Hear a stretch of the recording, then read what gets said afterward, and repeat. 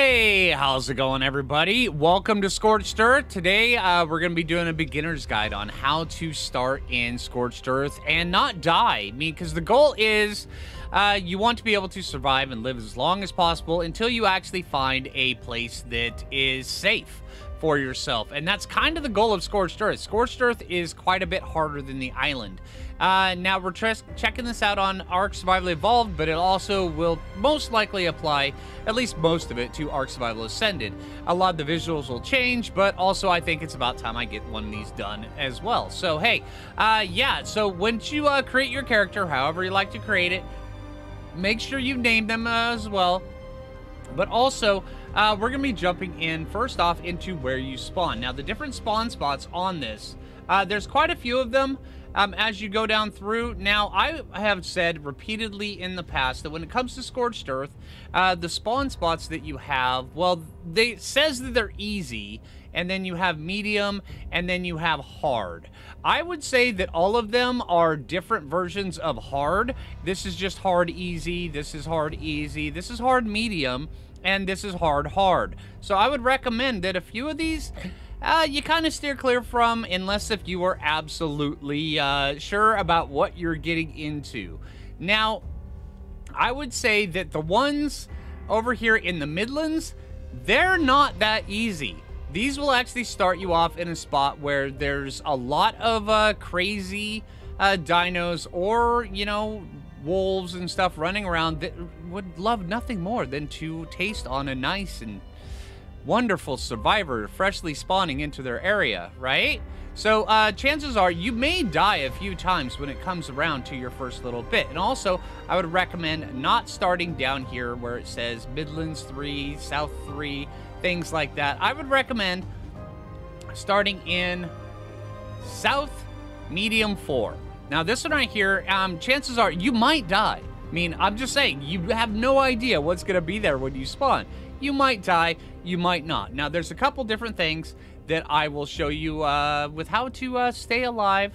And let's try this desert wasteland was a turning point for Helena and... Let's click through that. And now, I have died in this scene right here. Sounds like there's something right behind us. Sounds like a water bug. Or a snake. One of the two. Yep, and that's a Microraptor. Okay, so you want to head straight off towards this little bit over here. Microraptors are the fastest thing. There's no way I was going to outrun a 140 Microraptor, a terror bird. All right, so now that you've seen that, that's what happens. All right, so let's respawn there again.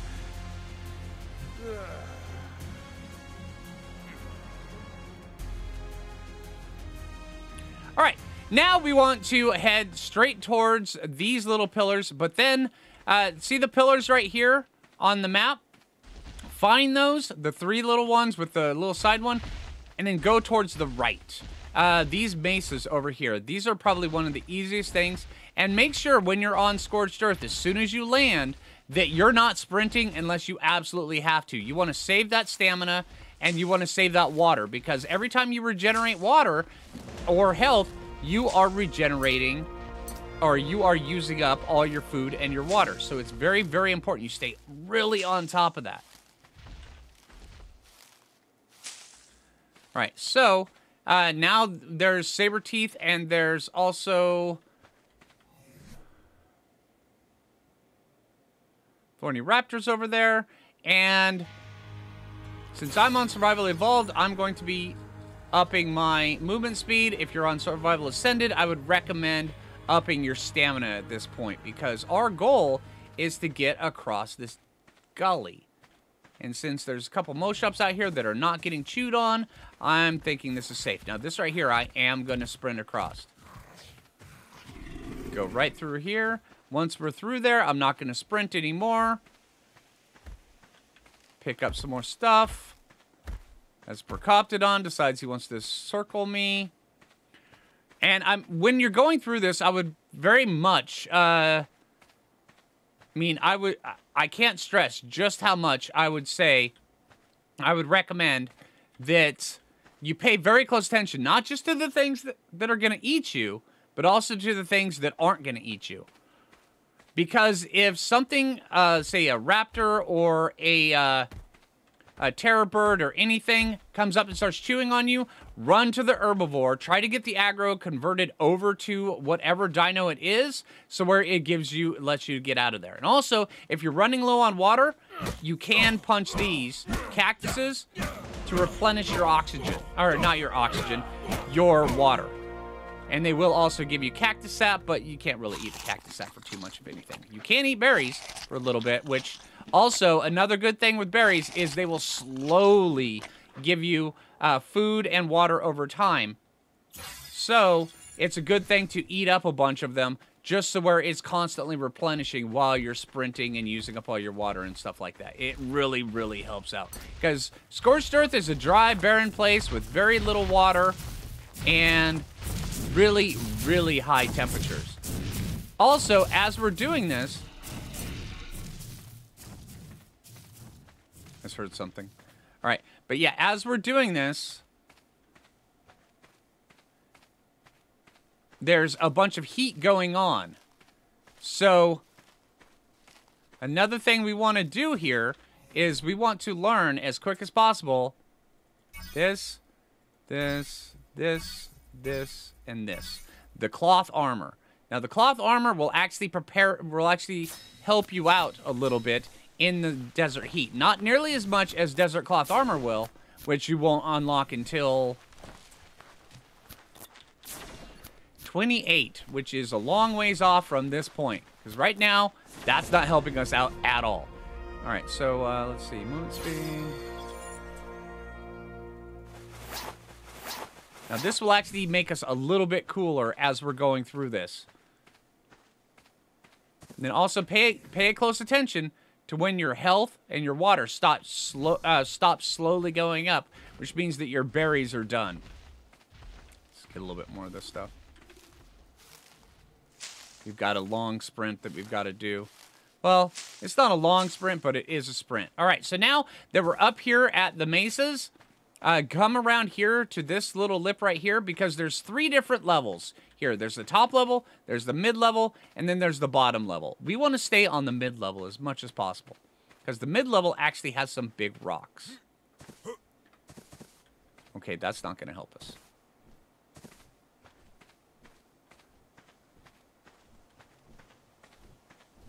We definitely want to make sure we don't over-encumber ourselves here. And every time that you pick up stone on this, you pick up sand along with it. And sand is really, really heavy. And when you're just starting out, you don't have the weight to carry all that stuff. So get that stuff out of your inventory as quick as possible. It will help. All right. And then we just kind of keep this little ravine right next to us on our left and run down along through here.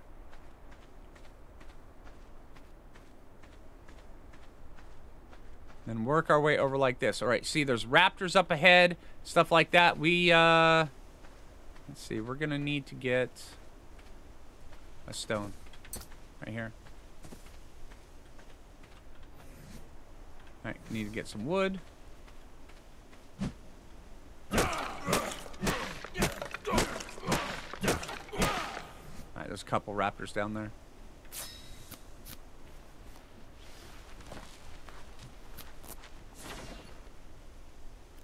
All right, that's the direction we're going, or at least any direction towards water. And that one right there is the easiest source of water early on in the game, but it is really rough to get to it.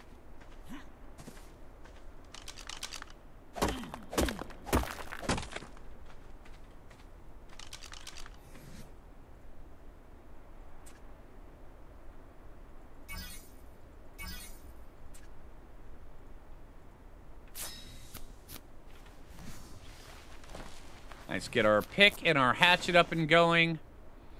And also, it's very important that when you're just starting out on Scorched Earth, don't get too attached to all your gear, because chances are you may lose it quite often.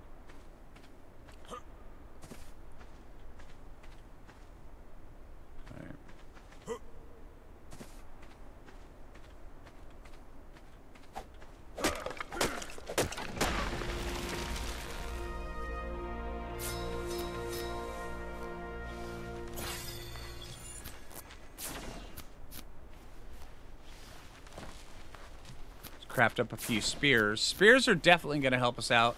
And as soon as we're done crafting spears, we're just going to get rid of all this stuff that's holding up our weight. Alright, so now we've got something that can kind of defend ourselves. Alright, I would recommend, I mean, this isn't the only spot to spawn. There are other spots to spawn. This is just the one I recommend the most. There are some other ones when it comes around to the different obelisks and such like that. The blue obelisk is very up in the top left-hand corner. It's right in between the mountains, about 2040 on the map. And then there's the red obelisk, is over around 60-25 down there. And then there's the green obelisk, which is over around, I want to say 45-75, somewhere around there. And yeah, those are spots that also have water as well around them. So if you need water really bad and you don't know where to go, you can look for obelisks in order to go over and get water that way. All right, now these raptors down below, they're going to be dangerous because raptors have big, sharp, pointy teeth, and we don't want them to eat us. So we're going to see if there's anything that can actually pull their aggro. And there are capros over along the distance. All right, so for this, what we're going to probably want to do is run across over on this side.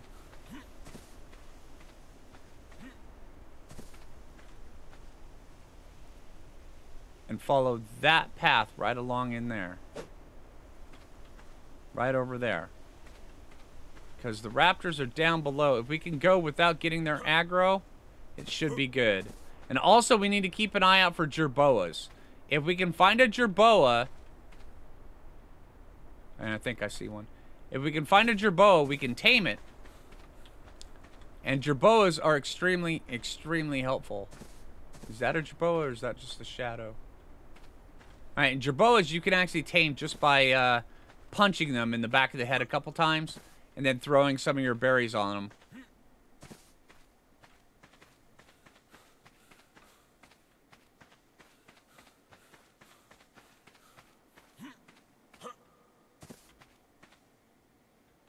Raptors down below to our right.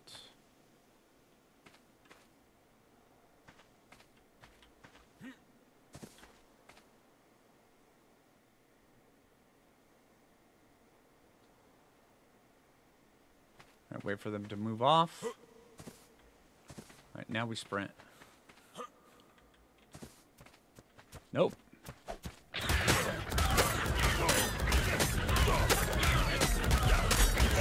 And that's the danger right there. All right, now we're not even going to pay any attention to our gear. Our gear doesn't matter. All right, let's see. So let's pop back down there. Now, if we can get our gear, that'll be a plus. If we can't, it doesn't really matter. What matters is that direwolf right up ahead of us. All right, now we're doing this run again. Let's see if we can actually get over there. All right, get some more berries in us. Get ready for this run.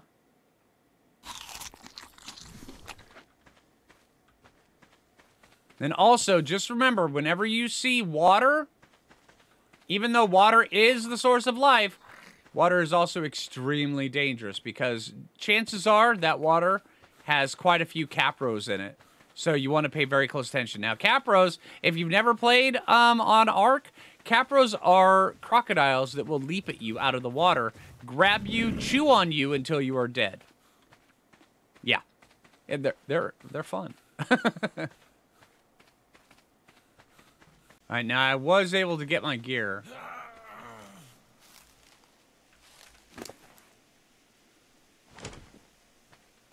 But don't count on it all that often.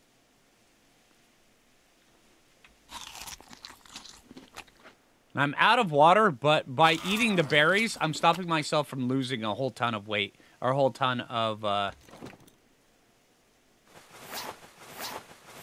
There we go. By eating the berries, I'm able to stop myself from eating a whole ton of health because it's slowly building up. And now let's get over inside of here. All right, raptor just aggroed on something down there. I'm going to take full advantage of that now that the raptor's eating something. And just sprint to right over here. Because this area over here, and I'll show you on the map here in just a sec, is shaded. Which means that the temperature, and you can see the temperature by pressing H, will actually show you how hot it is in the area. Right now it's 84 degrees Fahrenheit, which means that if we were to gather up berries right here, slowly over time, since we're not hot or superheated, we can actually regain our water just by eating berries. And this is kind of what we're going to be having to do for the next little bit. Is just eat berries until we can take a look. And I do believe there is a capro down below us. So that's kind of the thing. Yes, there is. There is a capro down below.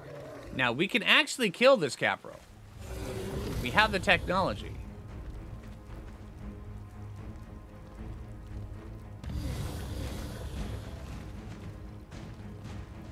Or we can lure him away. Whoa, hello.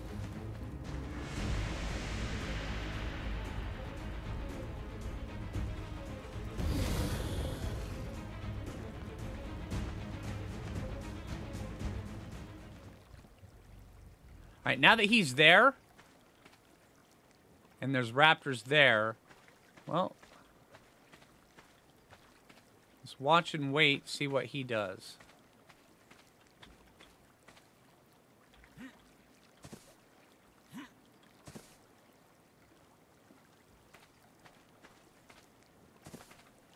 And this is kind of what you have to do a lot of times, is just watch and wait for your moment and then go. And then we'll go find another spot. But there's water right down below us, plus metal. This right here on the map is actually a really good spot for beginning bases. So, yeah, make sure you're paying very close attention to areas like this. Now, these raptors over here, we probably could run them over to something down the way. I'm just going to sit here and look at this capro for a moment. Also, another good thing to keep an eye out for is when you get high enough level to actually start making bolas. Now, bolas are level 9. As soon as you are able to craft those, I recommend you getting some of them. They will help out quite a bit in keeping a bunch of dinos off you. Now, there's a reason why Scorched Earth is so much more dangerous than other ones, because Scorched Earth is just insane with the difficulty level, just because of the concentration of dinos and the heat combined. It really, really will get you. All right, now that capra over there, he just wandered off the side. So that gives us a little bit of an opening so where we can actually kind of just get past him. As long as we don't aggro him, we're fine.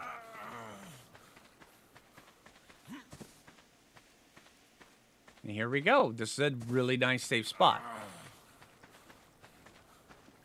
Now, once again, like the other place, before you go down into the water, you want to make sure there's no capras down there. And there's 3 different pools here. There's one down there, one right here, and one over here. And this ravine just keeps going along through the area. So where you can actually...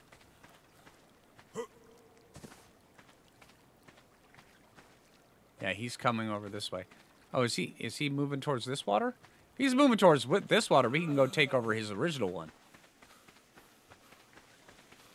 Eventually, we'll be able to kill him. But for now, this is kind of what we have to do.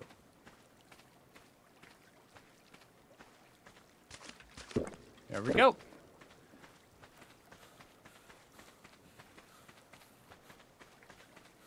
All right, now up here, now we can actually get started with a few different things. I would recommend that you actually make yourself a campfire as quick as you possibly can, and I do have S+ installed on here. But then again, you know, yeah, it's Ark Survival Evolved. All right, so we definitely want to get a foundation and a sleeping bag, although getting hide to begin with is going to be a little bit tricky. But you can get hide from these raptors, actually, if we're careful.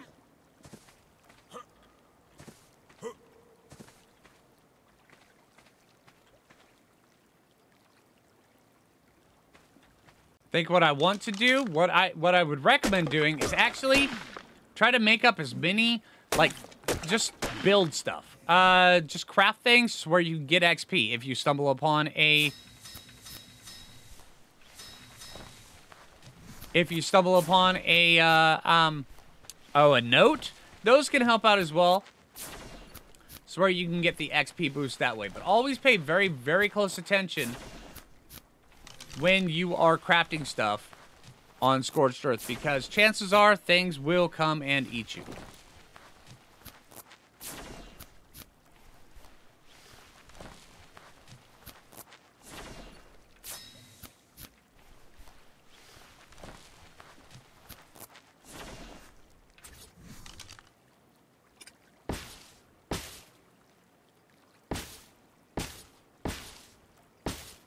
And also, be careful as well, because thatch actually weighs more than the sum of its parts.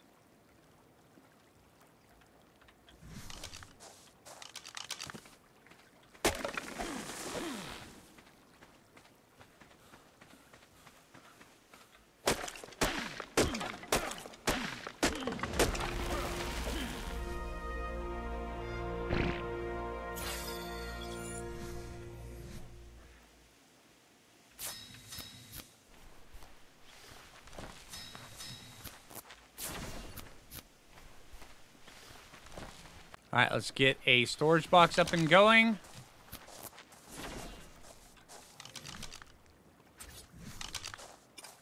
Just where we can unload a bunch of this stuff.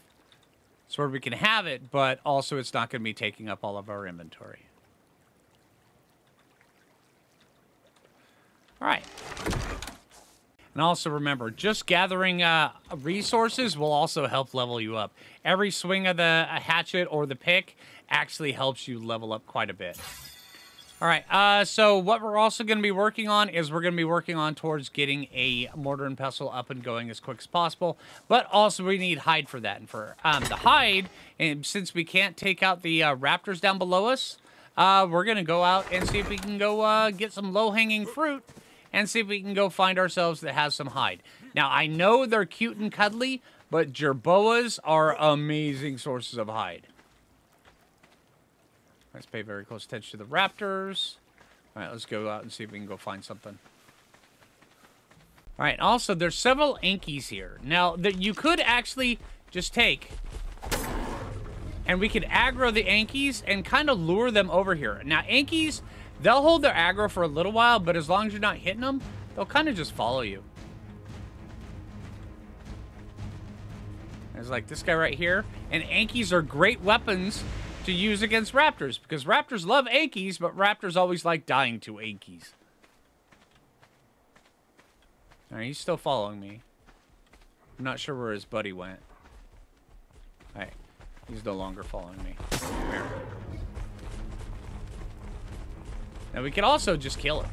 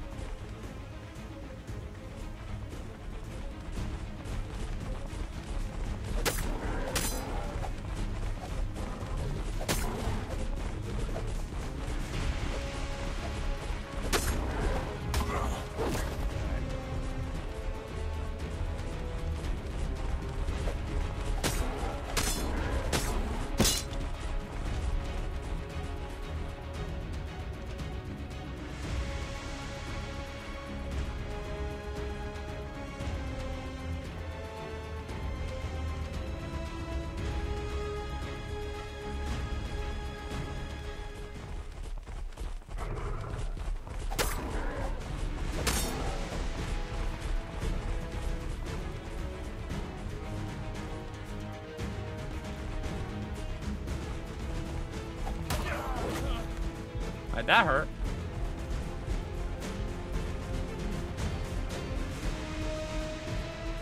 All right, now we're just gonna wait for his aggro, for him to de-aggro, which won't take too long.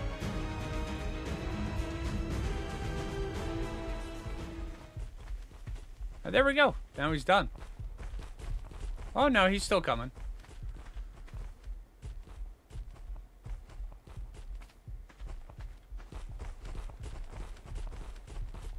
But yeah, as soon as he goes over and he encounters these raptors, which shouldn't take too long, we could actually kind of make it happen as well.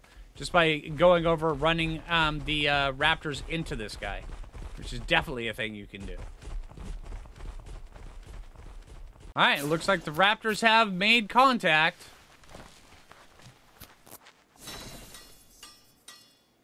But the Anki is too busy doing other stuff.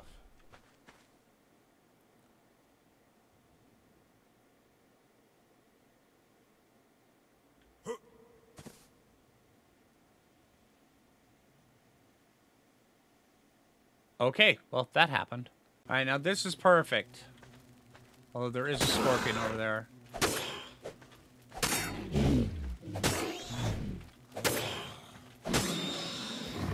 Let's get this and get out of here. There we go. There's some hide. That should be enough for us for a little while. Let's get out of here because we're busy dying from this heat. Very quickly, I might add. Okay, so we have our hide, and we're good. Now we can actually take out the raptors. Now, I am making this beginner's guide tutorial with the understanding that if you're playing this, since it is an expansion, that you do have some ideas about how to play the game. If you don't know how, if this is your first time playing the game, I would recommend you go watch my survival guide or my beginner's guide on the island, because that right there will go through all the individual things about, you know, what the berries do, the difference between torpor damage and regular damage. And that is a parasaur. That is a very good thing to spawn down here.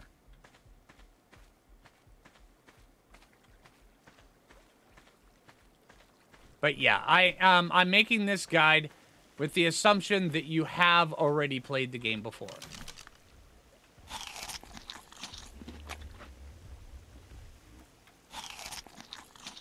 All right, and now that we also have meat, we can actually cook it, so where we can start healing up a little bit. At least a little bit faster.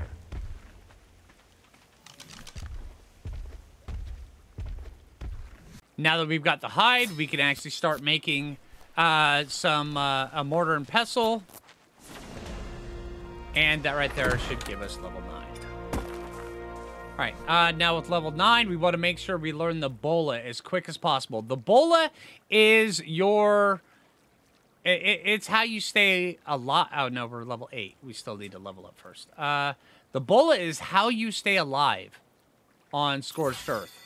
It really, at least in the early game, it really, really, really does make a difference, and it helps you out. Also, the boomerang is absolutely amazing. The boomerang does some really cool stuff. It does torpor damage, plus also it will be your first ranged weapon. But you can knock things out with this a lot more efficiently than the slingshot even, which is really good. They do break, but their chance to break is a lot different than, say, like the spear, which breaks very quickly. So I would recommend definitely making yourself bolas and a boomerang as quick as possible.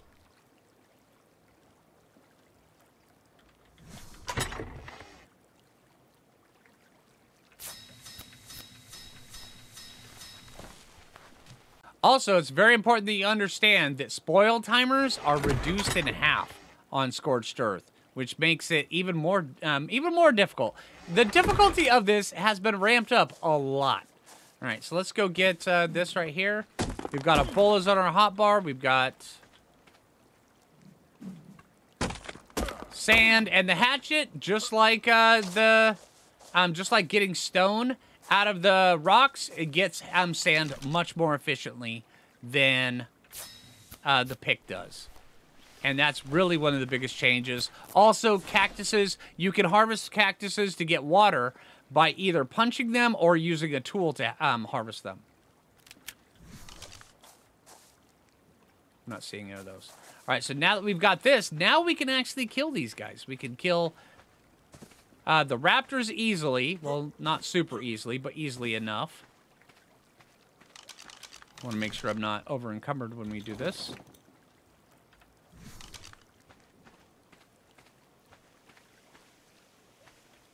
Is that parasaur dead already?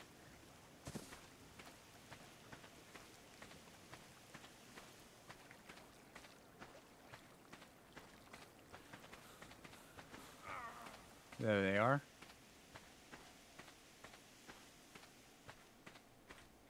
And there's a Capro. We'll avoid him.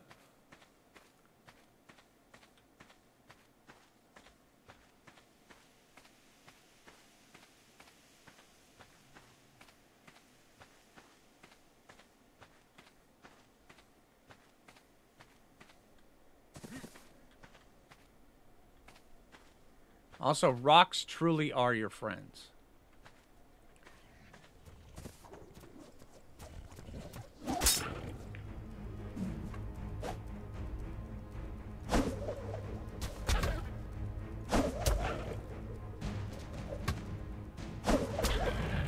And that guy's out.